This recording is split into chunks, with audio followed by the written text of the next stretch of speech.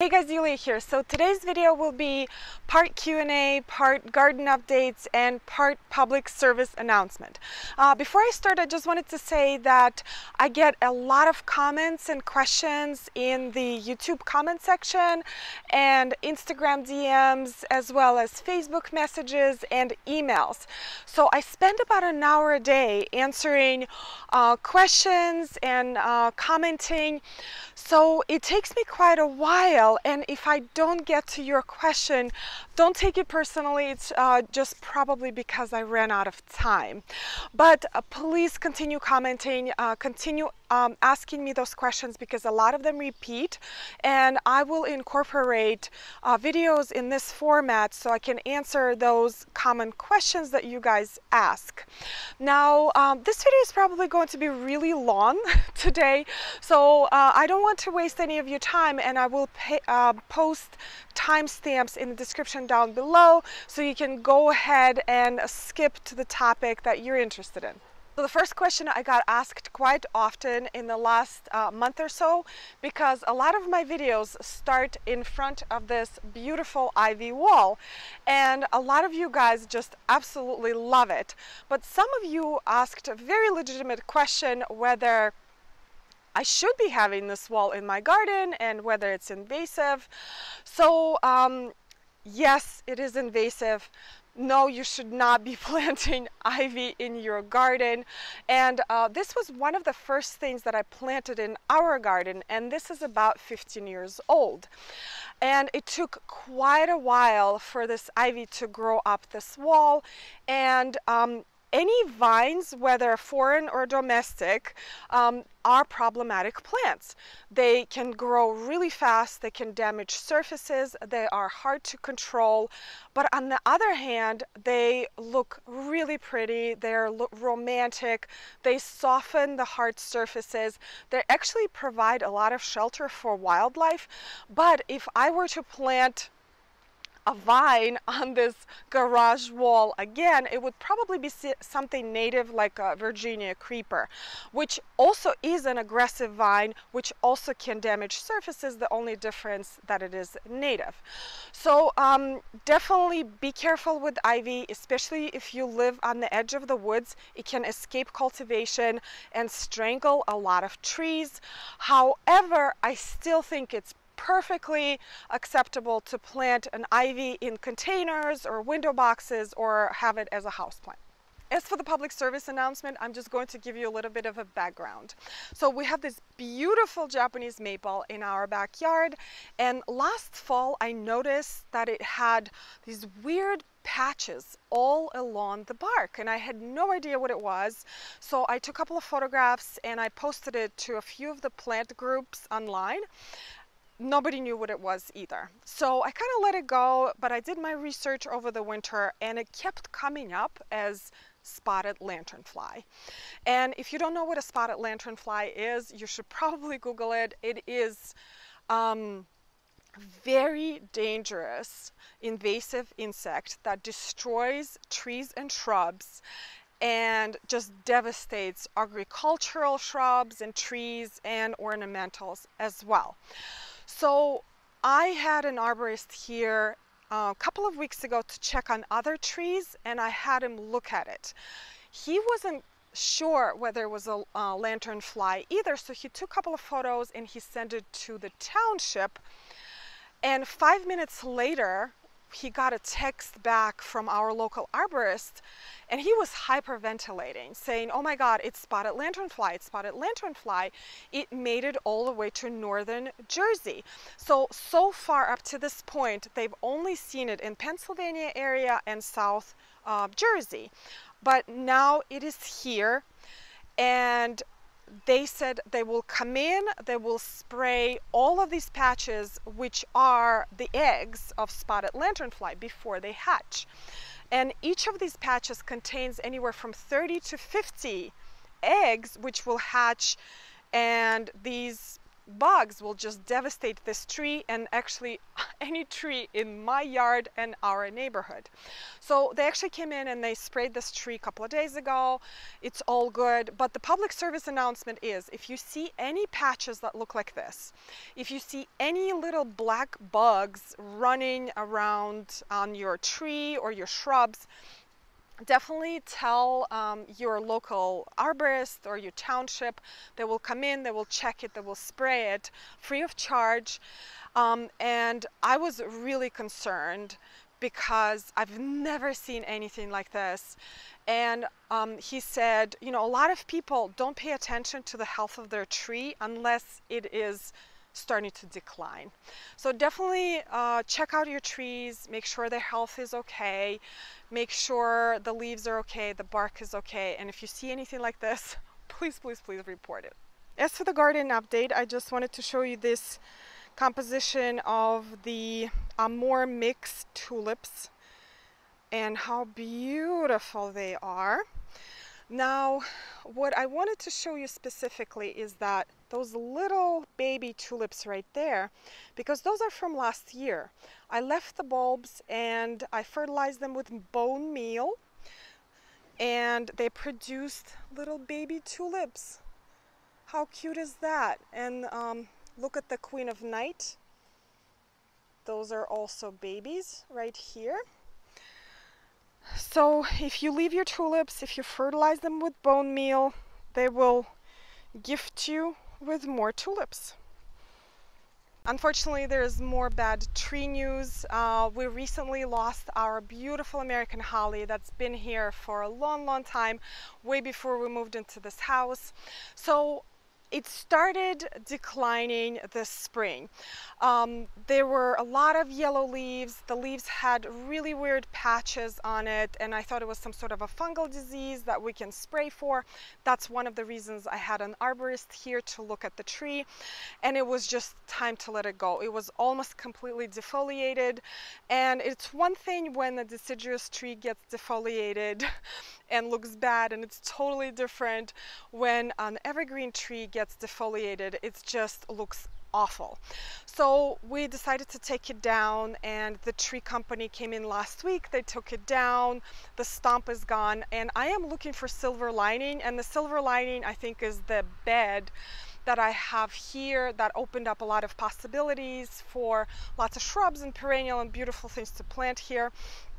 I did ask for the tree company to leave a little memory of the holly tree, little piece of the trunk, and I did count the rings. It was almost 90 years old, and then I looked up the lifespan of American holly trees. It's about 100 years old, so it had a good life.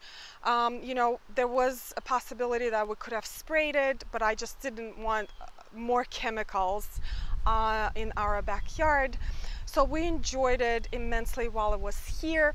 We actually decided to donate some trees to our local public park, and some of them will be American hollies, which we probably will plant ourselves. Another garden update. I just wanted to show you our beautiful kitchen door plantings. They are doing really well. The double tulips, these are Shirley doubles. I mean, it's hard to believe that this is a tulip. It looks more like a rose. Everything has been doing so great, and I am so happy that I planted those pansies about a month and a half ago. We have been enjoying them. Every time we come home, you will look at these beautiful faces. Look at that. And we have been eating the lettuce, which is starting to bolt already because it's starting to get warm. But I just love this. And another garden update, our azaleas are starting to bloom. This one I planted about 15 years ago, and I do not remember the cultivar. I absolutely adore this color. And also look at that climbing hydrangea. It's covered with flowers. I think it's going to be a great year for the hydrangeas. And azaleas continue. Right here, they're yet to open.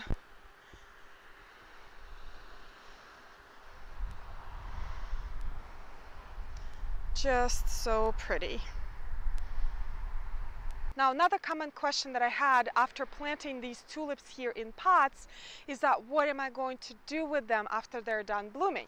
So remember guys, this is the first time I'm doing this, so I am right there with you experimenting, but my plan is to deadhead the tulips like you would normally do, and then take the pots out like this. And what I'm going to do next, I'm actually going to put these pots behind the garage. I will continue watering them and fertilizing them until the foliage dries completely, and I will just keep them behind the garage until the fall, and then I will put them back in the ground in my flower garden to force them again and see how they do. But this is definitely an experiment, so if this fails, it's just a lesson that I learn in gardening, that's what gardening a lot is about, is learning from mistakes and experiments. So I will definitely update you on that. I am really curious to see how this turns out, but so far I have loved planting the tulips this way. Another common question I get is, how are my dahlias doing?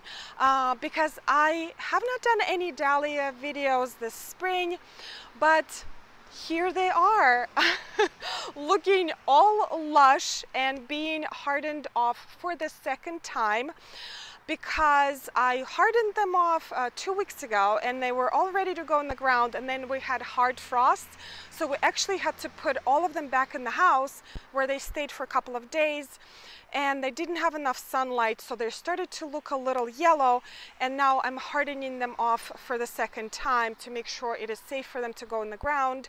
Now, most of these dahlias I overwintered from last year from my own garden, and some of them I bought.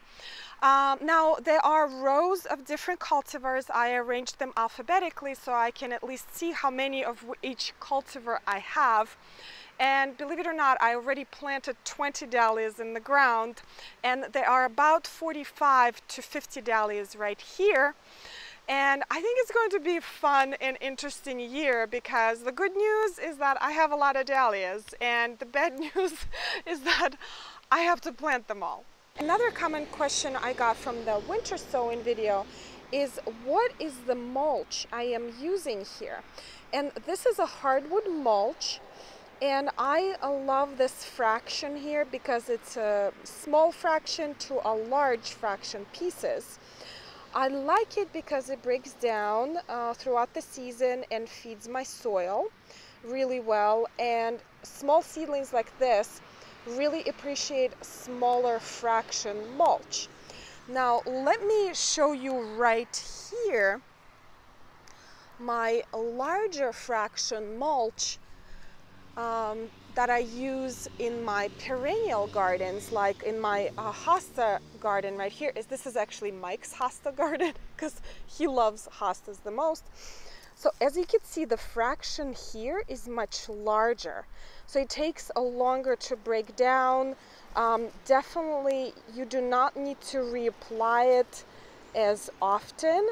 So if you have a perennial garden that is pretty established with a larger perennials and where you do not want anything to seed, the larger fraction mulch is a better choice. But if you have a self-seeding garden, I would go with a smaller fraction. Alright guys, I am back in my plant room because I wanted to show you these beautiful caladiums that I have here that I started from corms earlier this spring, and I cannot even tell you how happy I am with the result. And I know some people are not big fans of tropicals. I am the biggest fan of tropical plants, and I probably will retire in Florida at some point. That's how much I love them.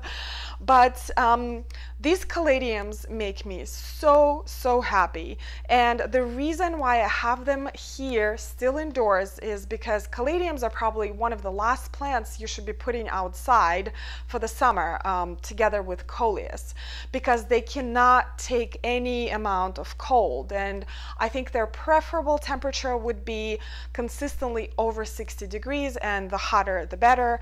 And it takes a very long time to start these guys from corms. They take their time. They need a lot of heat, they need a lot of humidity, so don't get discouraged if your caladiums do not start. Just put them on the radiator, put them in a very warm location, just keep watering them so they don't dry out. But I am so overly excited about this result. The foliage colors in caladiums is just stunning. And I have a pretty shady garden, so I have to find solutions for my really shady gardens. So I pick coleus and caladiums, especially in lighter colors, because they can lighten up the shade a lot. So I will keep you updated on how these guys are doing, and definitely there will be more videos to come. I also wanted to update you on the soil test result. I made a video a couple of weeks ago collecting samples of soil from one part of our garden, because I had my suspicions that there was something wrong. So the result is in, and the kit that I used was called Soil Savvy. And the reason why I did not recommend it in that video, and I did not even mention the name, is that I do not feel comfortable recommending anything to you that I do not have experience with. But I got the result. They actually sent it to me by email, and I just wanted to show it to you. Okay, so my results came as an email attachment, and when I open it, I get this chart. And I like that this chart is very easy to read. This is the target area where you should be with your soil, and if you're low or high with certain nutrients. And as you can see, I am low on nitrogen, high on phosphorus, and low on potassium. And this low on nitrogen totally explains why my elephant ears didn't perform well last year. So I definitely will be adding some compost or well-rotted manure to the area, because this is pretty low. I was kind of surprised. Now, also my pH level, as you can see right here, is 5.95, which means that our soil is pretty acidic, which I kind of knew about, which is fine for my area. We have a lot of azaleas and rhododendrons and blueberries that really like soil like this. If I am planting any roses in that area, I should probably do something about this pH. Right here on the second page, they just give you a little bit more information about the micronutrients and micronutrients. And right here, they will give you recommendations as for what kind of fertilizers you should add to your soil. So I can definitely recommend Soil Savvy right now. It is very easy to read. It is comprehensive and a lot of fun to see. Okay, so we made a full circle. I am back in front of our ivy wall, which is probably not going anywhere anytime soon, because if we were to take it down, we probably will have to rebuild the garage. But I am controlling this ivy about twice a year. I cut it to make sure it does not invade my beds or any nearby trees. But this is it for today. I hope it wasn't too overwhelming, and I covered a lot of questions and gave you some updates on what's going on in the garden. And the season is just starting, so there are more videos to come. And thank you so much, guys, for watching. Thank you so much for being here. I know this channel just recently hit 15,000 subscribers. I thank you, every single one of you, for being here and watching these videos and commenting and asking questions. This is just a wonderful community and so much positivity, obviously, especially during this time. But I hope you guys are safe. I hope you are gardening. Again, as per usual, if you have any questions, let me know, and I'll see you in the next video. Thanks.